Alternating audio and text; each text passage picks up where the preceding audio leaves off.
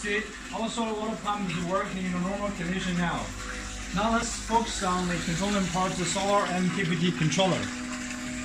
Here are two indicators which are green. When they are green, it means our solar water pump is working very normally. Now let's come to the rejoin. This part is solar panels. This part is controller. This part is borehole where the solar pump is installed. This part is tank. Now the pump is working normally. Let's see the water level sensors here. The two sensors are for tank, which are in the down part, which means there is not enough water in the tank. These two sensors are in the upper part, which means there is enough water in the borehole. See, we have an indicator on the panel of the controller for borehole. When there is not enough water in the borehole, this indicator will become red and the water pump will stop automatically.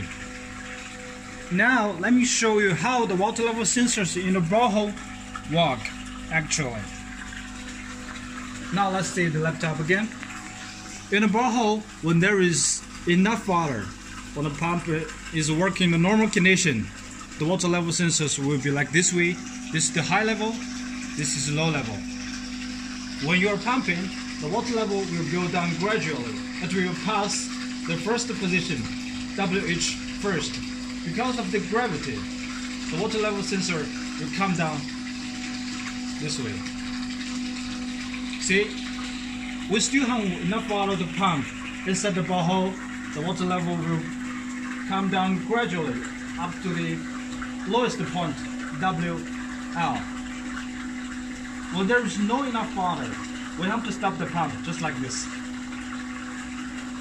See the indicator here.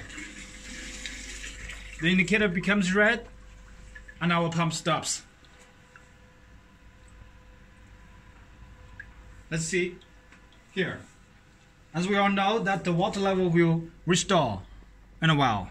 The water level will go up like this. It will pass the first position, WL. Because of the pressure, the WL will go up like this. But we know there is not enough water, so we still have to wait for a while.